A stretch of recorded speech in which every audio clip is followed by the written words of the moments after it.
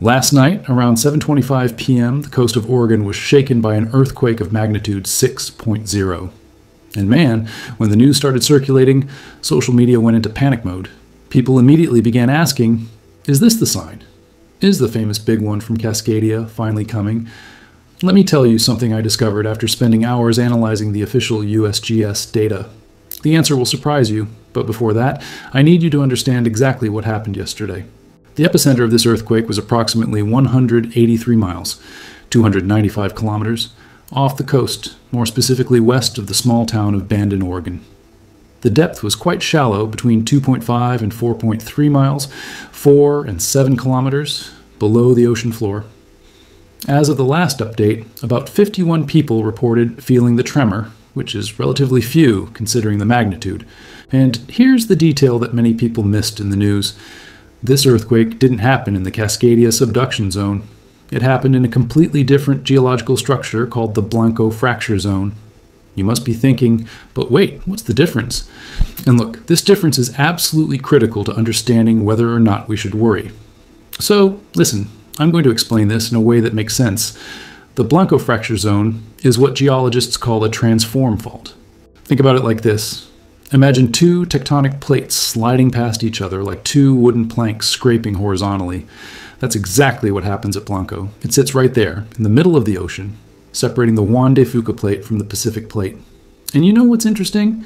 Earthquakes like this are super common in that region. In fact, the Blanco Fracture Zone produces earthquakes frequently, and when I say frequently, I mean there have been several events of magnitude 5, 6, and even larger there in recent years. Now comes the part that really matters. The Cascadia Subduction Zone, which is the one everyone fears, is located about 124 miles, 200 kilometers, closer to the coast. 124 miles. It might not seem like much on a global map, but in geological terms, man, it's an enormous distance between fault systems. And the difference isn't just location. Cascadia is a subduction zone, which means one tectonic plate is literally diving beneath the other.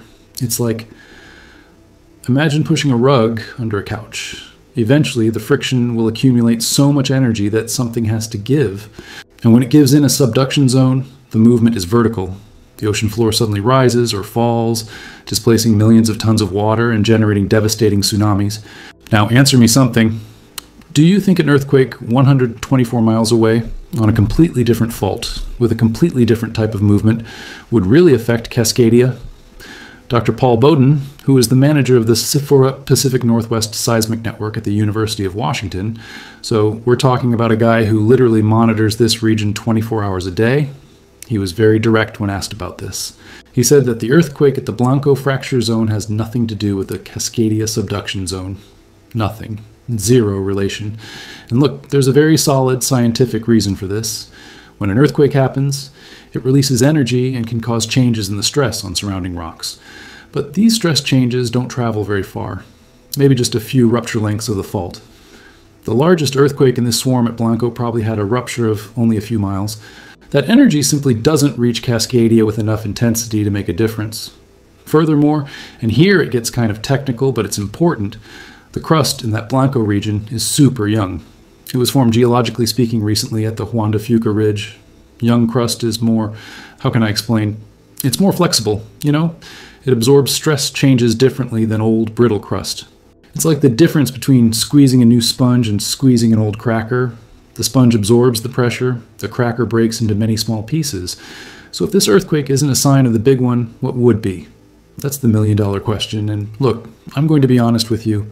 Scientists still don't have a definitive answer, but they have observed some interesting patterns. The Cascadia Subduction Zone has a behavior that seismologists call episodic tremor and slow slip. It's as if the fault is, I don't know if sliding is the right word. It's more like it's slowly adjusting itself, releasing small amounts of energy over time.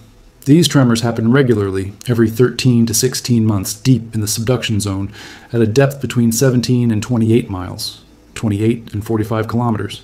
People don't feel these movements, they're too slow, but geodetic instruments can measure them. And here's something fascinating I discovered. The highest density of tremor activity in Cascadia occurs from northern Washington to southern Vancouver Island, and also in northern California. Scientists monitor this through the Pacific Northwest Seismic Network's semi-automated tremor detection system. Why does this matter? Because significant changes in these patterns, like a sudden and abnormal increase in the frequency or intensity of these tremors, that could indeed be an indicator that something bigger is brewing. But that's not what we're seeing now. Actually, let me give you some historical context that will make everything clearer. The last great Cascadia earthquake happened on January 26, 1700. It's not a guess. Scientists know the exact date because this earthquake, which had an estimated magnitude of 9.0, generated a tsunami so massive that it crossed the entire Pacific Ocean and hit Japan. The Japanese have kept meticulous records of natural disasters since approximately 600 AD, and they documented a tsunami of approximately 16 feet, 5 meters in height, that struck the coast of Honshu Island on that date. Since no earthquake had been recorded in Japan that could cause that tsunami, scholars called it an orphan tsunami. It was only decades later, when scientists began studying the geological records of the Pacific Northwest, that the connection was made. So 325 years have passed since that event. And geological studies show that these mega-earthquakes occur in Cascadia at intervals ranging from 300 to 600 years. And now comes the part that really needs your attention. The probability of an earthquake of magnitude 7.1 or greater happening in the Cascadia Subduction Zone in the next 50 years is approximately 37%. Let that sink in for a second. 37%. Many people hear this and think, oh, so there's a 63% chance it won't happen. I'm cool. But man, in terms of geological risks, 37% is an extremely high probability. To give you an idea, it's roughly the same chance as you flipping heads 3 times in a row with a coin. Would you bet your family's safety on that? I certainly wouldn't. And there's another piece of data that's even more concerning. A recent study published this year showed that a major earthquake in Cascadia wouldn't just cause the earthquake and tsunami that everyone already imagines. The study by Dr. Tina Dura, who is an assistant professor of geosciences at Virginia Tech, revealed something many people hadn't considered. When Cascadia ruptures, the land along the coast will literally sink. The sudden subsidence would be 1.6 to 6.5 feet, 0.5 to 2 meters. Imagine waking up after an earthquake and discovering that the sea level relative to your home has risen 6.5 feet instantly. Areas that are safe today would become permanently floodable. The study showed this would more than double the number of residents, structures, and roads exposed to flooding. We're talking about more than 14,350 additional residents, 22,500 structures, and 483 miles, 777 kilometers, of roads that would suddenly be in the flood zone. And look, there's more, including 5 airports, 18 critical facilities like schools and hospitals, 8 sewage treatment plants. So when people ask if they should worry about Cascadia, the honest answer is yes, absolutely. But not because of yesterday's earthquake at the Blanco Fracture Zone. They should worry because Cascadia is a real, documented scientific threat that will eventually happen. It's not a question of if, it's a question of when. The good news?